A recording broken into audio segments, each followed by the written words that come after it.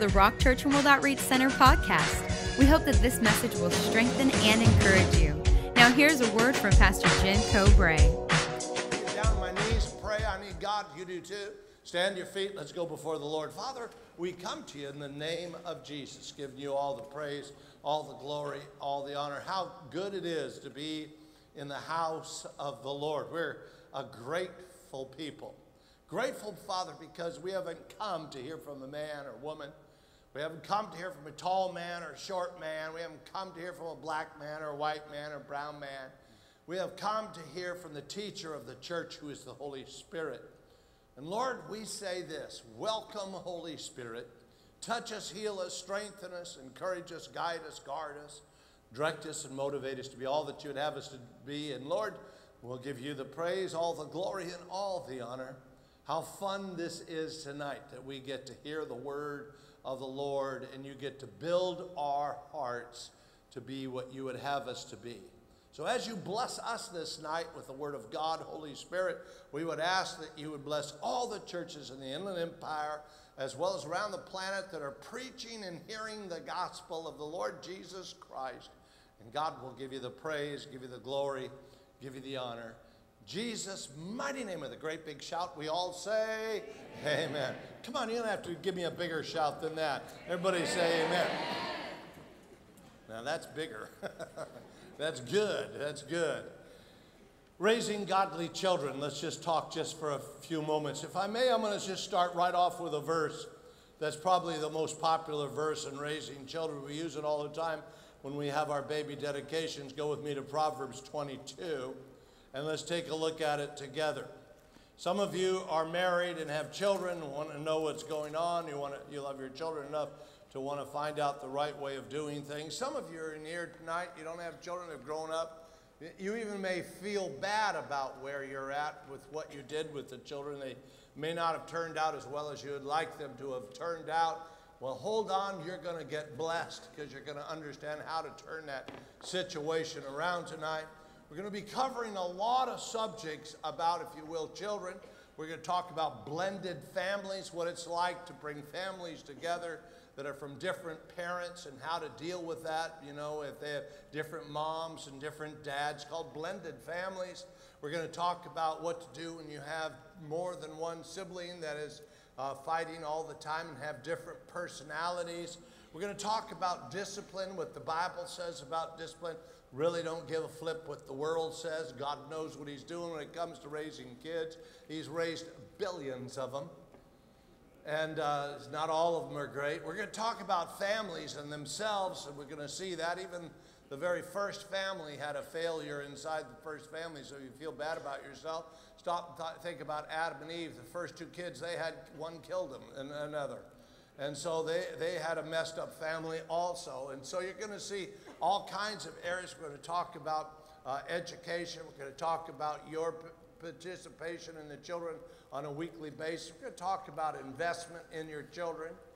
Very important for a lot of parents. We love our children, want to see the best of our children.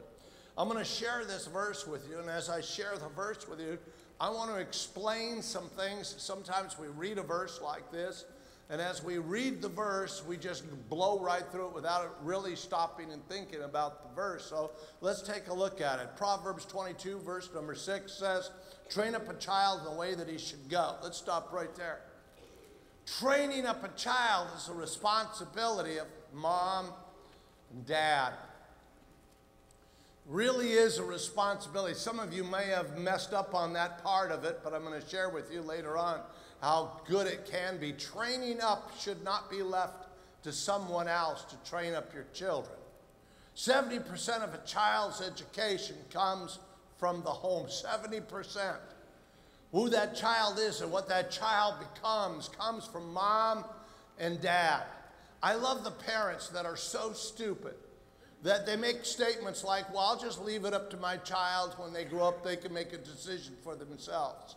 What you did is you just turn your children over to the devil. He is not backing off of you, saying, wow, they gave up their children until they're mature. I guess I'll leave your children alone until they're mature. He doesn't say that at all. He says, man, now that the parents are off of the kids, they are fair prey for me. And he jumps on them and tears them apart in every direction. Never give up in doing the training part. The problem with a lot of people is we train according to the world. Well, you can't train. That word train, the reference here, is that you're going to teach your children what it is to be godly people and Christian people. Even if they don't have a heart for it, you teach them anyway. It's their job to learn and know from their parents. Can I just say this? When you hear this, you've got to understand something.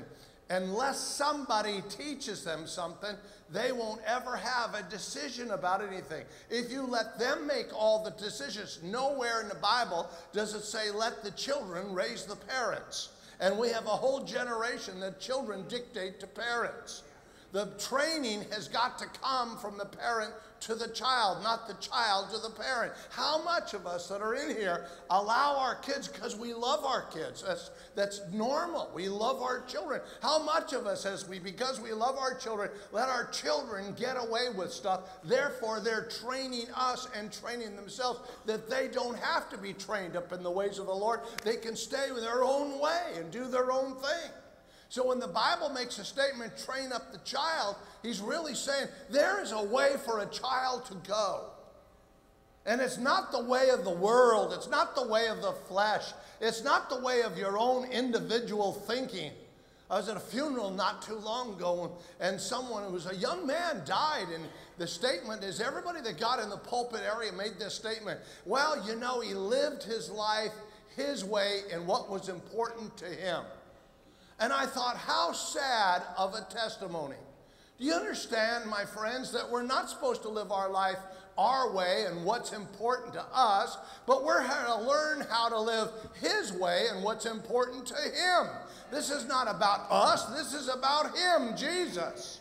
And if we're really Christians, listen to what I'm going to say to you, then we're going to have to be a people that understand that this word training up means they're going to grow up into a place of understanding who they are in Christ Jesus, believing the Word of God. Who's going to teach them the Word of God? If you have 70% of the influence of a child, then the responsibility of that child comes back to you. And so a lot of times we don't understand how important it is. We just think if we get along, if we'll just get by, if we'll just feed them, and if we go along with society and our social system, and we act like everybody else, then I guess, you know, that's good enough. But the problem with that is they'll grow up like the social system that you trained them in. They'll grow up like the television, like they trained them in. They'll grow up according to what Hollywood says or what the glamour magazines say or glamour material says. Instead of having a heart for things of God, they'll have a heart for the ways of the Lord. All because someone didn't pick up on the first 4 words of this verse. Train up a child. Our responsibility has got to be training up a child. Oftentimes, is this not true? Our televisions train up our children. I think, you can say anything you want about me, but, you know, what do I know? I've only raised 4 kids, all in ministry serving God. Somewhere along the way, Deborah and I didn't even know it, did something right. Now that I look back on it, I could see some of the things that we did right. You will find that if you hang around my children, they are different.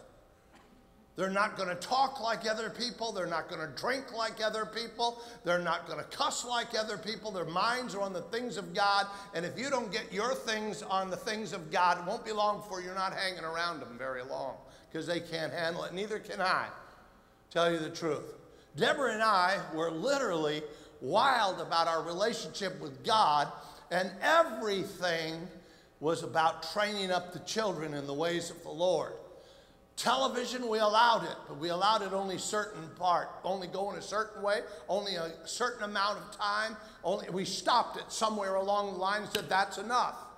And in fact, I remember my kids, they laugh about it today, the Smurfs. The Smurfs were little purple people. And Debbie and I were so fanatical about things of God, we thought anything that was purple had to be a demon. And so we wouldn't even let our kids watch the Smurfs. Now they laugh about it and think it's funny, But you know what? They saw something in mom and dad, a commitment to train up. They knew we were serious about this. Very important. The Bible makes it very clear, train up a child in the ways that he should go. Notice the word should, and I love the word, didn't say will go, it says should go. Should go means he's got to know this is the right way, this is the wrong way. If there's anything I've seen recently here at the Rock Church and World Outreach Center is young people that are coming back to the Lord who were raised here in our grade school, in our junior high time, in our high school, who grew up, decided not to do church, went out and got married, had a bunch of kids, and now I see them on their knees before the Lord. They have come back home, and that's exactly what's being said up in here, that they should go. They know after they've been trained properly what they should do, and it doesn't mean they're going to do it, but it means, listen to this, they should do it. This is what they should do. Until a child is raised that way, until a child is trained that way, they don't know what they should do. So they're ended up with talking to a parent that comes along, and the parent makes a statement that says, you know, well, whatever you want to believe, you go ahead and believe. You're old enough to make decisions for yourself. Can I tell you something? I made a decision in my house. You eat my food, you serve my God. And every one of those kids were hungry all the time. And they didn't know where to go. So guess what? They ended up serving God. Before they knew it, that was just part of their life. Today, they serve God with their heart because they were hungry with their bellies at first. And so this is the choice you have, guys. In my house, we will serve the Lord. And you say, well, isn't that kind of like, isn't that kind of like hard and harsh? And isn't that kind of like manipulative? You bet. Isn't it hard and harsh that the devil wants to tear your kids apart? Can you imagine your children laying on a floor with a needle in their arm like that movie star just recently did, with it still stuck in their arm? Come on, guys. This is a hard, harsh world, and you and I, as parents, have got to get tough about how we're going to raise our kids and what we're going to stand for and what we're not going to stand for. Come on, somebody. And let me say this to you. Listen closely to what I'm going to say to you. The devil does not back off because you back off. When you back off, he really backs off. You've got to train them so they know what they should be doing. And then it says these words. And when he is old, he will not depart from it. When he's old, he might depart for it when he's young. But then when he's old, he's going to remember what he should be doing. According to God, gives you a promise that you should do it. Are you following me? I mean, stop and think about this just for a second. Sometimes we don't see what the verse really says. It says, when he is old. Can I tell you and ask you a question? Let me just ask you this one question. If it's when he is old, what happened before he got old? And then it comes along and it says that he will not depart from it. In other words, did he depart from it when he was young? Probably. Could have. Made the wrong should decision. But when he's old, he'll come back. And what's important is them coming back. What's important is not just running the race a certain way. We want people as Christians to run the race a certain way because we want you to prosper. We want you to be successful. We want you to be healthy. We want you to be blessed in every area of your life. So we fight for that here at the Rock Church World Outreach Center. We fight for that. We really want you to be successful and blessed in every area of your life. But can I just say something to you? Sometimes you may not live a blessed life because you've made bad choices, but as long as the choice at the end was the right choice, that's what's important, is eternal life that's set before you. Come on, somebody. So this promise that God gives us is truly an amazing promise, but it also takes some responsibility on your part and responsibility on my part. There are some things I want to share with you tonight. Fundamental things that I remember and Deborah remembers, and she'll share some of the fundamental things as she are reminded by the Spirit of God in her heart. But I know these are the things that we did as parents looking at our children. We were never, as young people, very successful. We had a very small church. We didn't have any health insurance. We were a lot like a lot of you, didn't have any money, didn't have, vacation. If we had a vacation, was finding the cheapest hotel in the middle of the desert at summertime next to the Nazis who took the room next door with their motorcycles. And I'll never forget that vacation. We were afraid to breathe, that they were going to shoot their guns through the room. I mean, do you guys remember that at all? I don't think they remember it. But that was our vacation in the middle of the summer. I mean, we're like you guys. We didn't know how to raise up kids. So what we did, we look back now at it and see that we did some things right. And of course, we did some things wrong. I want to share some of the right and wrongs with you right now. First of all, let's talk. The number one thing in raising a child, or running a business, or having a great marriage, or relating with your friends and relatives and relationships and business or whatever it might be, is this great word called faith.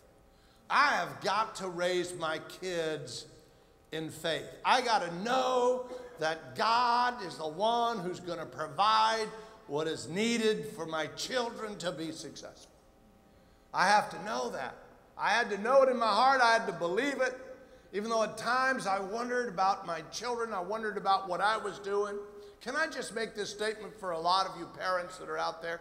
We literally did not know if we were good parents or bad parents. And some of you that are out there right now don't know if you were good and don't know if you're bad, don't even know if you are doing the right thing or the wrong thing. You're just doing the best you can at what you have, and that's the way we were. But the best we can with what we have, his name was Jesus. And as little as it was in those days, and as shallow as our relationship was in those days with Jesus, I'm here to tell you it was enough that the Word of God solidified us. We had to believe God when the kids didn't have insurance. We had to believe God. Poor Luke one time caught his hands. I was coming to church to preach and slammed the door of the car on his fingers. His fingers were just ripped, not ripped open, but ripped around the car. The door was solid closed with his fingers sticking out. I'm on my way to preach the gospel. I was supposed to be in the pulpit area in the next 45 minutes. What do? I had to believe God to heal his hand that was all torn up. And we put his hand out and we said these words, in the name of Jesus, God, we're calling upon you. By your stripes, he's healed. That little guy's hand just straightened out and was completely healed. We came to church and preached the gospel. I'm talking about faith, my friends. Now, when you hear him on the pulpit today and he's preaching to you like this, that's my fault.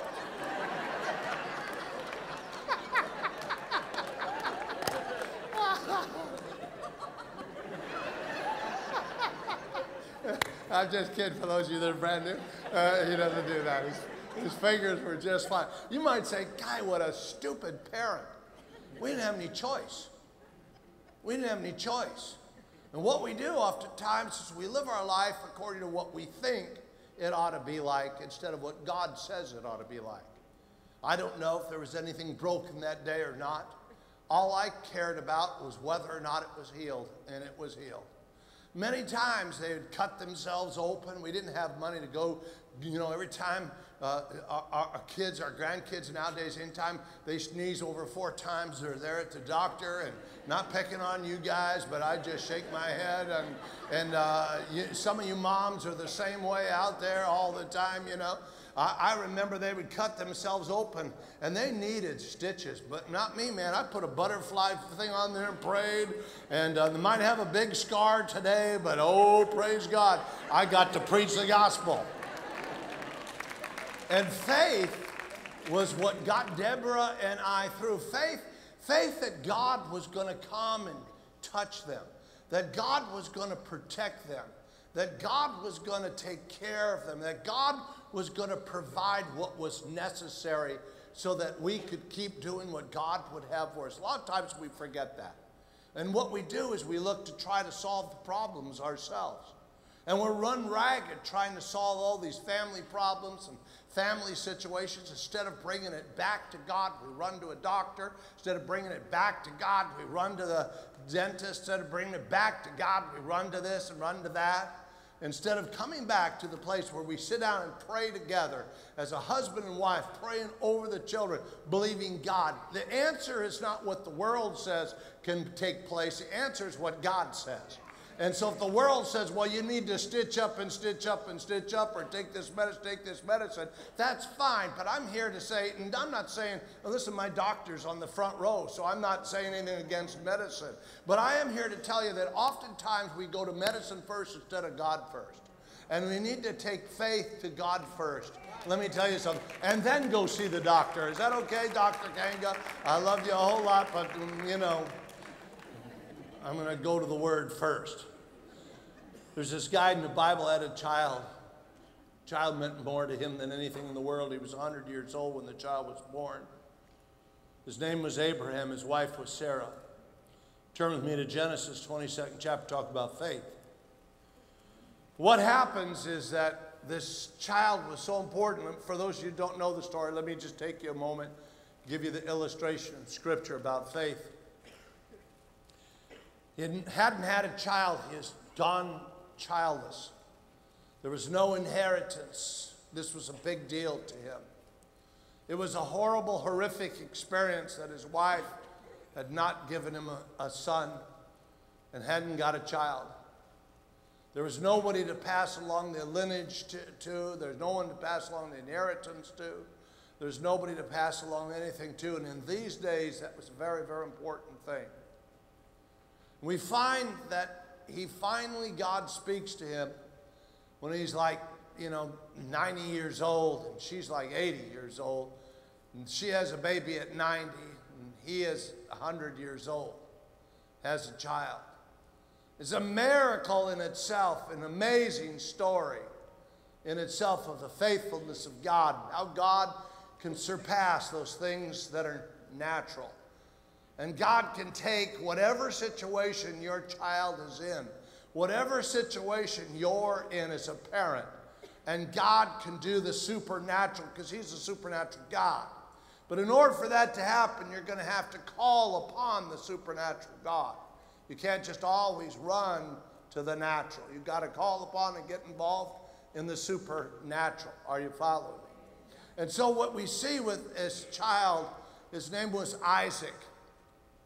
He grows up, and I would guess he's about 13 years old, and he is the pride of his father and the pride of his mother.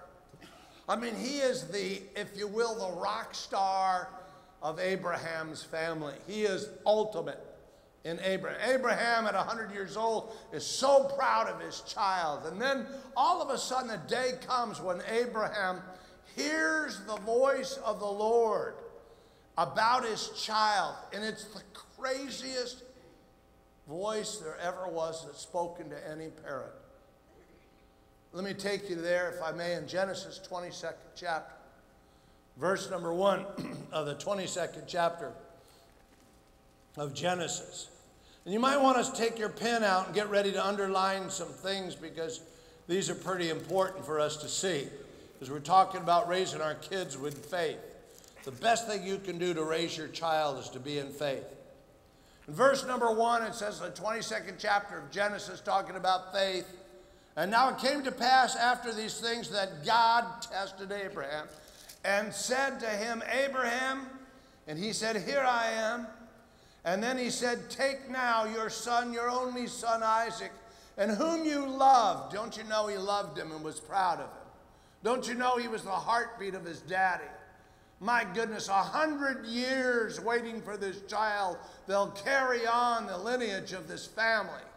This is the most important asset that Abraham has, is his child Isaac. He says, to whom you love, and go to the land of Moriah, and offer him there as a burnt offering on one of the mountains, in which I shall tell you. And I love this in verse number 3. And so Abraham rose early in the morning and saddled his donkey. In other words, there's no complaining, there's no nothing. There's just a guy who was following God. God had spoken the most bizarre thing to this man. He said, Abraham, take your only son, burn him on a fire, cut him open, bleed him, burn him to ashes. That's what a burnt offering is. There's nothing left but ashes. Oh my goodness, you gotta be kidding me. That has to be the devil that was talking. That couldn't possibly, can you imagine God interrupting you in your living room and speaking that to you? You would say, and so would I, that couldn't possibly be God. You know, the difference between you and I and Abraham is Abraham did not know that the God that he served did not accept human sacrifice. We know that today. But he didn't know that. He was the first Hebrew on the land, first believer. He's the first man of faith that ever walked believing God for great things. And I'm here to tell you something. He did not know that the God that he was serving, the God that he worshiped, the God that he's following is a God that did not accept human sacrifices. But yet, God asked him to do it. And all of a sudden, here's his child, his future, his destiny, his purpose, his even identity is in the hands of somebody that's going to saddle a donkey with all the sticks and go up to the mountain and they're going to cut him open and then burn him at the stake until a burnt offering. And he gets his donkey and he gets ready to go. Can I just tell you something? I would not have done it. And you wouldn't either, and you know it. He is so unusual in his relationship with God that he saddles a donkey, does what God says. So Abraham rose in the morning and saddled up his donkey, and he took 2 of his young men, verse number 3, with him and Isaac his son. They split the wood and for the burnt offering and arose and went to the place which God had told him. And on the 3rd day, Abraham lifted his eyes and saw this place far off. And Abraham said to his young men, stay here. Now watch these words. Watch these words. Remember he told him, he says, I want you to have a burnt offering with your son. I want you to offer him to me. Now watch what he says here. It's kind of fascinating. I want you to see this, verse number 5. And Abraham said to the young men, stay here with the donkeys. The lad and I are going to go yonder and worship, and we will come back to you. Somehow faith was involved. Somehow he knew he was going to that mountain. No matter what happens to that son, God's involved in it, and he and that son are coming back. He knew he was coming back. Notice what it says, and we will come back. In other words, he had to, listen, you and I have got to have that same feeling with God. We've got to know without a shadow of a doubt that God has our children's best interest, that he cares more about our children than we do, and we have got to put our kids not on an altar to sacrifice them, because that's not the way of God. God stops him, of course, wouldn't let him go through with it, and provides his own sacrifice. And you'll find as you keep reading the story that God said, man, now I know that you really love me and want to worship me, Abraham. And Abraham gets blessed from that point on, because he was really in the middle of a test. God will not test you to that place. Listen to what I'm going to say. He doesn't need to test you with your children, but you do need to trust God with your children like Abraham trusted God with his child. Come on, somebody. And it's called faith. With all of us in here, we're going to raise our children in faith, the greatest tool you will ever use. I don't know, and neither do you, how it's going to turn out with your children. No one knows that. You don't know what God's going to do tomorrow or next week or next year. But if God can provide himself as sacrifice on Mount Moriah with Abraham and Isaac, God can be your provider too. In fact, when the child asked Abraham, he said, Dad, I see the wood, I see all of the worship instruments. He says, but I don't see the sacrificial lamb. The answer from Abraham to his son is, son, I want you to know that God will provide for himself. You don't know how you're going to make it with your children? Here's how. God will provide for you. You got to remember that. You don't know how you're going to make it in life?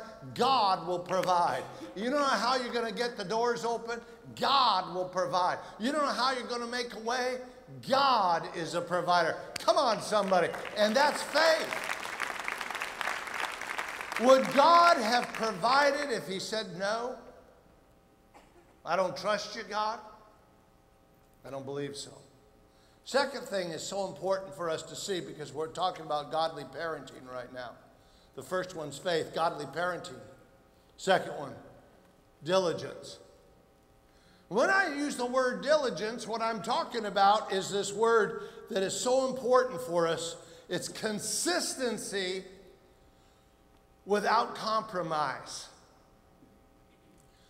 If there's anything that we did at the time is that we were consistent with Jesus without a spirit of compromise. I heard it once said, and it's probably partially true. I don't know if it's completely true, that anything that you compromise to keep, you will surely lose. I don't believe that's totally true, but anything you compromise to keep, you will probably lose would be a better statement. And what we do oftentimes with our children is we compromise our relationship with God. Our children just do what we display to them. Let me say that again to you. Our children just do what we display to them. If you are a Republican, you know assuredly they will most likely grow up to be a Republican. If you are a Democrat, most likely they will grow up to be a Democrat. They follow their parents. In fact, if you're a plumber, most likely many of them will be plumbers. If you're a house painter, they'll be in the painting business. They follow their parents. And what we do is we compromise our positions with God. And because we compromise our positions with God, they don't know what to do and they find themselves a mess. And you have got to be like, I know you need to be, and you know you need to be, is diligently uncompromising and consistent in your walk with God.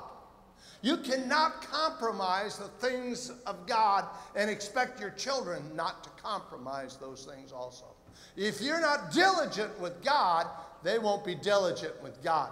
I find parents that are lukewarm with God and compromised with God. May I say this to you? Listen to this. We'll find their children being lukewarm and compromised with God. If one parent is compromised and the other parent isn't, then you'll find half of the children compromised and half of the children aren't compromised. And you will find that compromise brings death. Literally, lack of commitment and lack of real, true relationship with the Lord. I remember as a young man, hearing some pastors talk as a young man, finding out why it was that I was brought up in a denomination that didn't teach the Word of God at all. Just put us through ceremonial rituals all my life. And that was frustrating to me when I found out what the Bible said. In fact, it made me so angry. I was just livid about how angry I was that I was, all those years, somebody had not taught me the Bible. And I remember the answer when I went after it and found out why.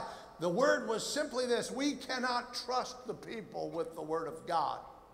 That the Word of God is too deep for them and too harsh for them. And they'll stop coming back to church if you get too deep with them. And I found it's exactly the opposite. Don't play games with me. Tell me the truth. Tell me like it is. I want to know the truth and I want to know the depth. And I was angry when I wasn't told it. And here it was. Let's take it a little further. They won't come back to church. If they don't come back to church, someone doesn't have a job. If they don't have a job, they don't have money. And it all boils down to money and a job because they won't come back to church. So they compromise and they tickle the ears of the people. Why? Because they want them to come back to church and they fill them with stuff that's unimportant instead of the Word of God, which is very real and very important. And you know what happens? Because they were taught compromise, they become compromised themselves. And now today in the world, we have a complete generation that is so uncompromised that America can no longer make the statement that we are a Christian nation because of compromise. Compromise will kill your kids. And a lot of times we don't see it. We think we can just get by, just being a nice little old Christian, going to church once in a while. Consistency says, you're not going anywhere. This is our day to serve the Lord. This is a time when you get your Bible and go to, I don't want to go to youth. You're going anyway. You want to eat my food, that's where you go. But I don't like youth, too bad. That's where you need to be. In other words, they're needing us to train them. They're not supposed to train us on the way they'll go. Is anybody listening? And oftentimes we do this, we compromise and we're not diligent at all. We let the kids set the standards for us instead of us setting the standards ourselves. Notice what it says in Proverbs, the 4th chapter. I'll just put it up on the overhead. It said, he who has a slack hand becomes poor. And that's exactly the same thing with your children. If you have a slack hand with your children when it comes to God, when your relationship with God and your kids' relationship with God will be poor. If you're going to compromise with your children, the things of Jesus, and you're going to be the one that displays the compromise in your lifestyle, can I say something to you? You will not be happy at the Rock Church and World Outreach Center. And you ought to go find a church that won't bother you, because this old man's going to get in your face. For your kids' sake, I will get in your face. Are you following me? Just go and do what you have to do. But this place will not compromise the things of God. That's why we have 3,500 kids every single week in church learning about the things of Jesus. And some of them are more spiritual than their parents. And it ought not to be. Moo, I'm getting feisty. In 2 Timothy, it says this in the 1st chapter, verse 16, the Lord grant mercy to the household of Onesimus, for he often refreshed me. In other words, would mercy have come into the house of Onesimus if he didn't say it like that? Because he often refreshed me. Often means he was consistent. Often means he did it over and over and over. The things that Paul was in with his change didn't bother him. He kept coming to Paul and refreshing him over and over again, even though he was under the pressure of the Roman guard. And here we find him at this place where he was refreshed by this man, and now he brings blessings to this man because of the man's consistency. What if he had only come once? What if he had only come twice?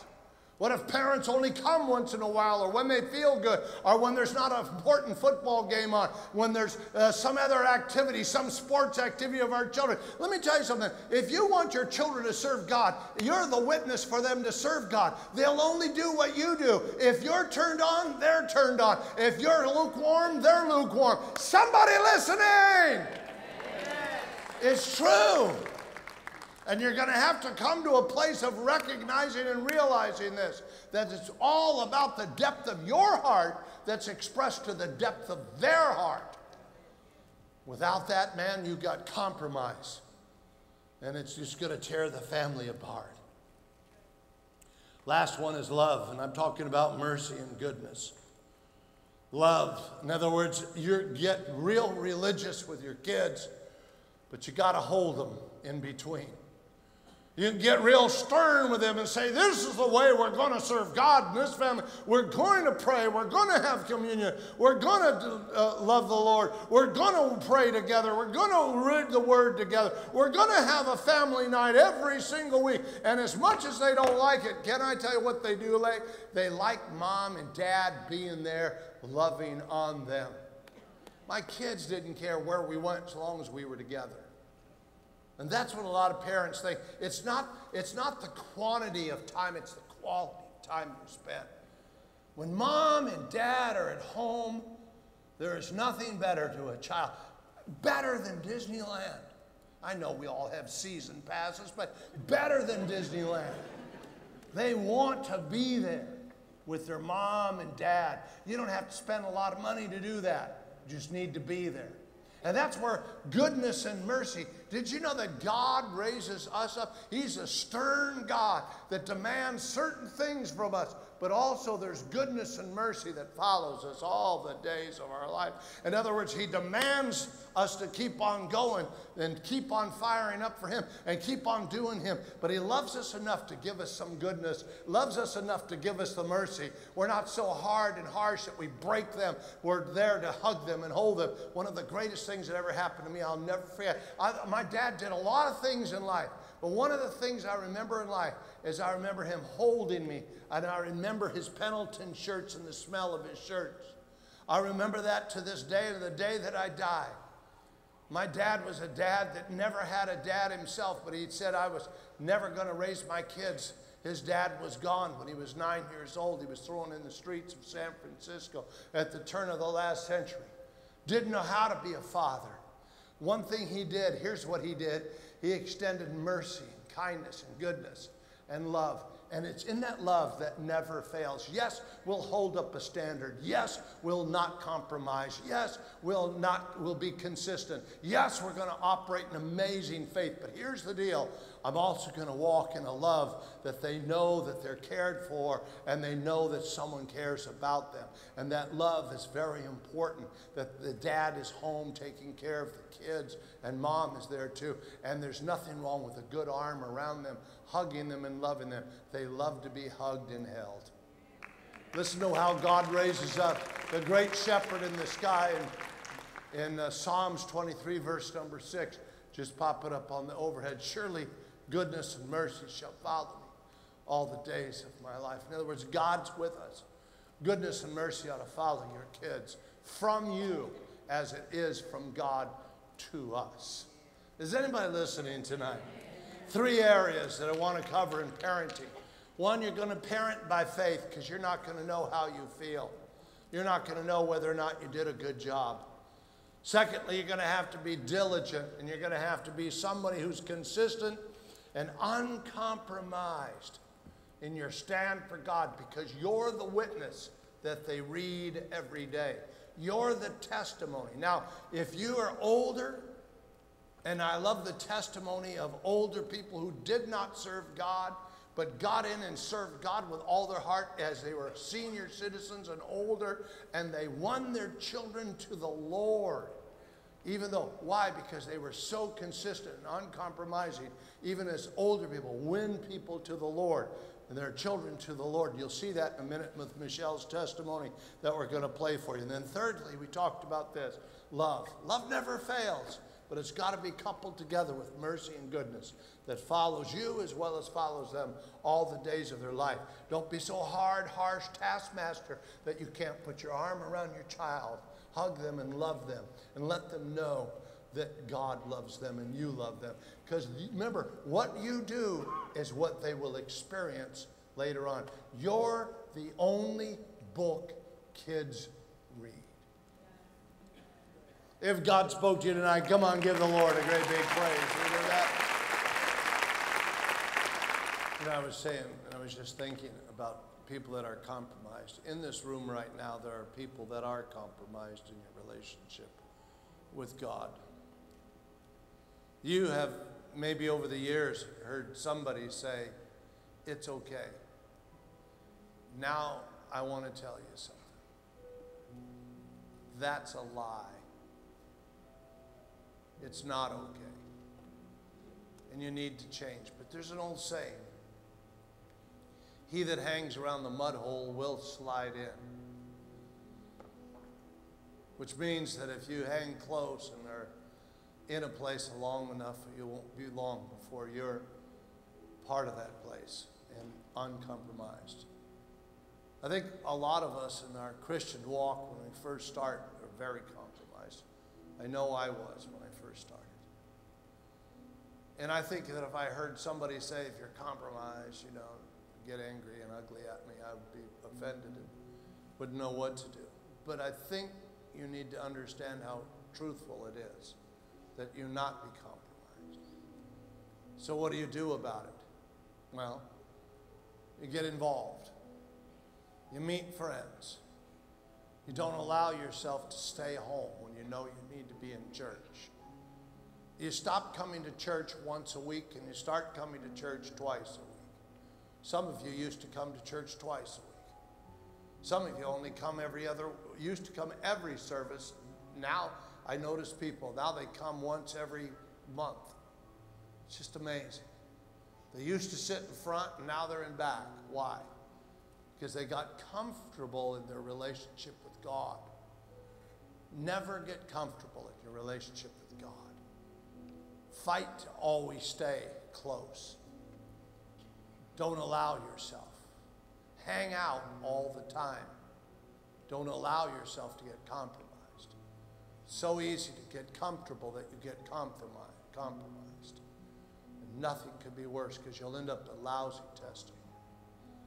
Some of you have been so compromised that you're really not even saved.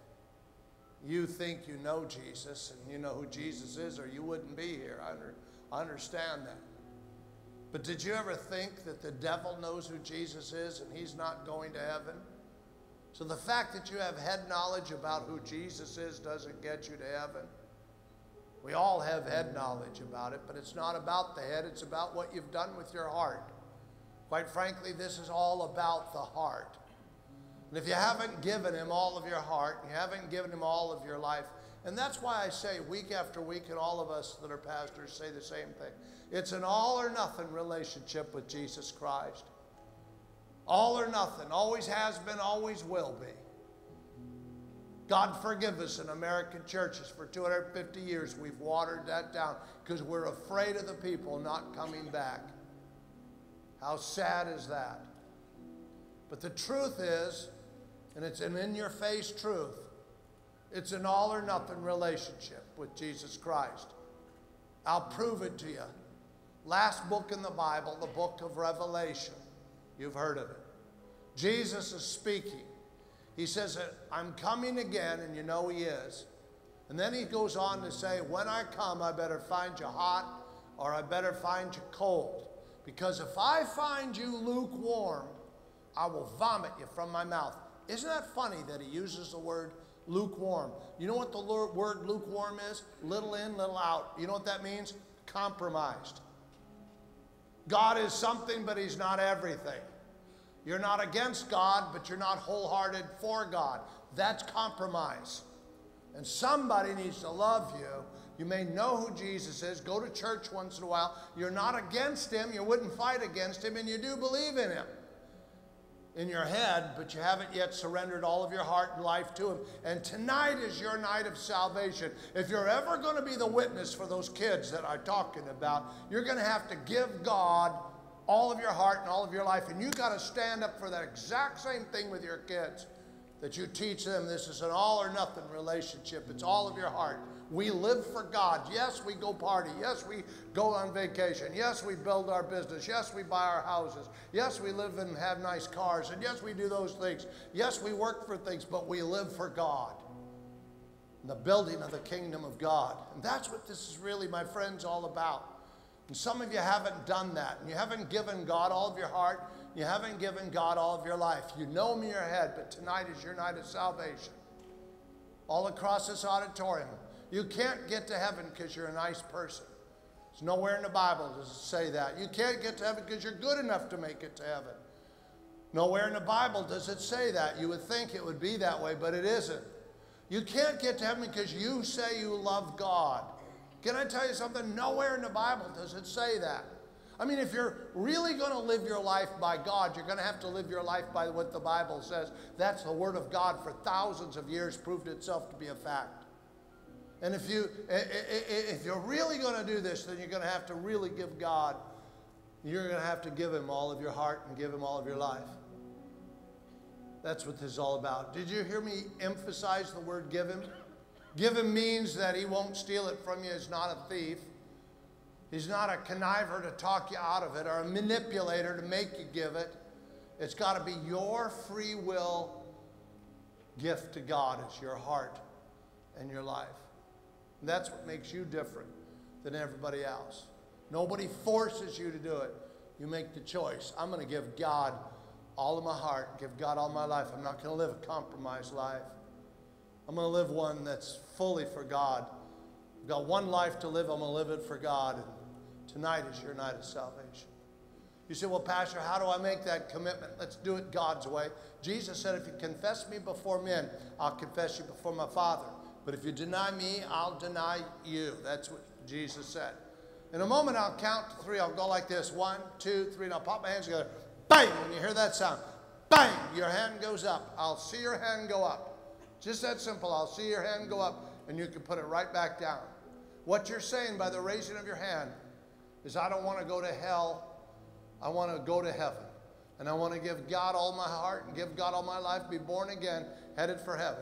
And I'll see your hand go up, and then you put it right back down. It's as simple as that. But tonight, why leave this place the same? You have a future with God that's a blessing. I couldn't ever imagine anybody not wanting to serve God with all of their heart, and want to serve God with all of their life. Tonight is your night of salvation. Don't let anything distract you. Don't let anything disturb you. God's calling you home, and it's your night. Who should raise their hand in a moment? Let me tell you, hold on, we'll do it at the same time. Who should raise their hand in a moment? If you've been running from God instead of to God, I'm speaking to you. If you've never given him all of your heart, you know who you are. May you know him in your head. Yeah, you don't have a problem with him being Lord and Savior, but you haven't given him all of your heart, and you haven't given him all of your life. Tonight is your night. If you're one of those people that are in here and you're not sure, make sure.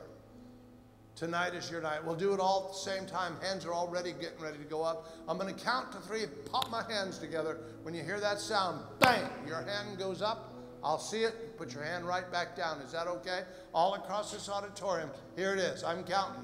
1, 2, 3. Let me see your hands. Let me see your hands. There's 1, 2, 3, 4, 5, 6. Thank you. 7, 8, 9, 10. 11, 12, 13, 14, 15, 16, thank you. 17, 18, thank you. 19, thank you. God bless you. 20, 21, thank you. God bless you. I got him. 21, thank you. Anybody else? There's 21 wise people saying, I'm going for God. And all the way back up there, 22, thank you. God bless you. Anybody else? On this far side, 22, 23, God bless you in the family room. Anybody else? There's somebody else. I think I got the family room. Thank you. 23. Anybody else real quick? Well, let's give the Lord a great big praise for 23 wise people. Look, no better call than this one. I'm going for God. I'm going to stand uncompromised. I'm giving him all of my heart, giving him all my life. I'm going to do what he wants, his way. I'm going to learn it, his will. Not my want, my way, my will, but his want, his way, his will. All 23 of you that raised your hands, and anybody that should have raised your hand, but you didn't. Listen to me. Get a hold of your coat, purse, sweater, Bible, friend, get your stuff. Get in the aisle, meet me in front right here. We'll all stand. We're going to welcome you as you come.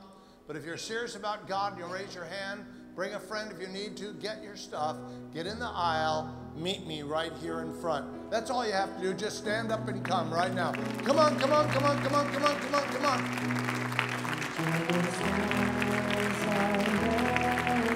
Come on home. Come on home.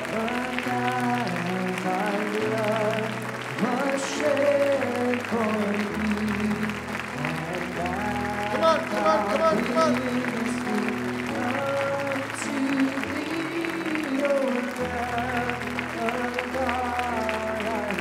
Come on, if you raise your hand, you come right now. Come on, come on, come on, come on. We'll wait for you.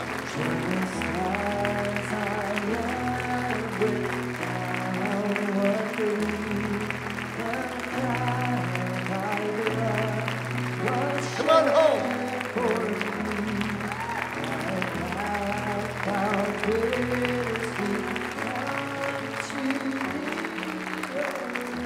Ain't God good?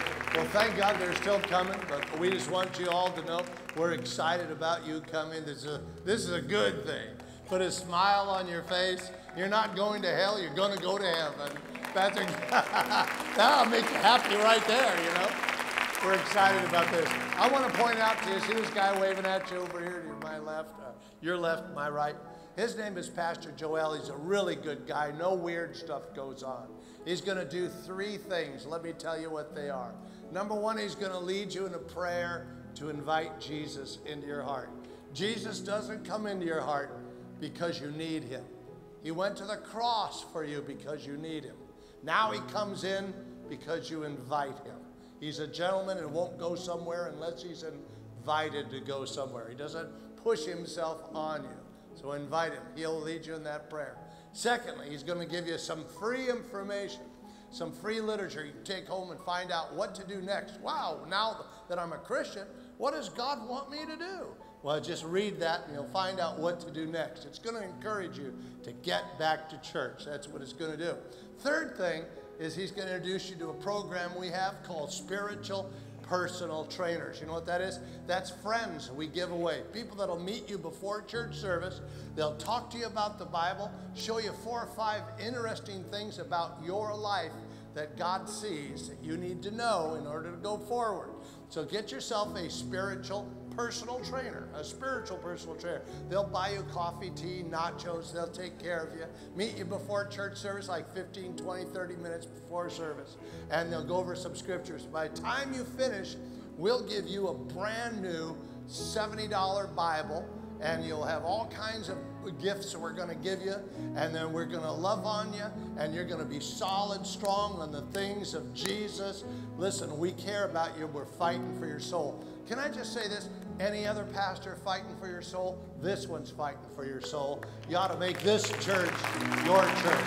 We love you and we care about you. Here's what I want you to do. Just make a left turn and follow Pastor Joel right over that way. Come on, let's give the Lord a great big praise.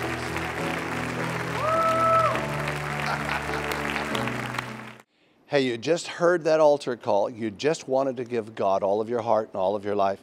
Now let me lead you simply in a prayer of inviting Jesus Christ into your heart as your Lord and Savior. In fact, why don't you just go ahead and listen to me? Go ahead and close your eyes and just repeat these words after me. I'll go slow. You repeat them. Say these words. Say, Father God, I come to you in the name of Jesus. I believe that Jesus Christ is your only begotten Son and that you sent him for me and that he died for me on that cross at Calvary. I believe that his blood washes away my sins, that I am now a new creature in Christ Jesus. And I thank you, Lord. I receive you now and forever as my Lord and as my Savior. I'm going to turn from sin, and I'm going to turn with all of my heart and all of my life to you, Jesus, as my Lord and as my Savior. Let it be known in heaven as well as upon the earth that I am born again. I'm a child of God, that I'm saved, and I'm headed for heaven and denying my presence in hell. Thank you, Jesus. I'm alive forevermore. Love you so much. God bless you guys. Everybody just say amen and receive Christ as your Lord and Savior. So talk to you later. God bless you. Bye-bye.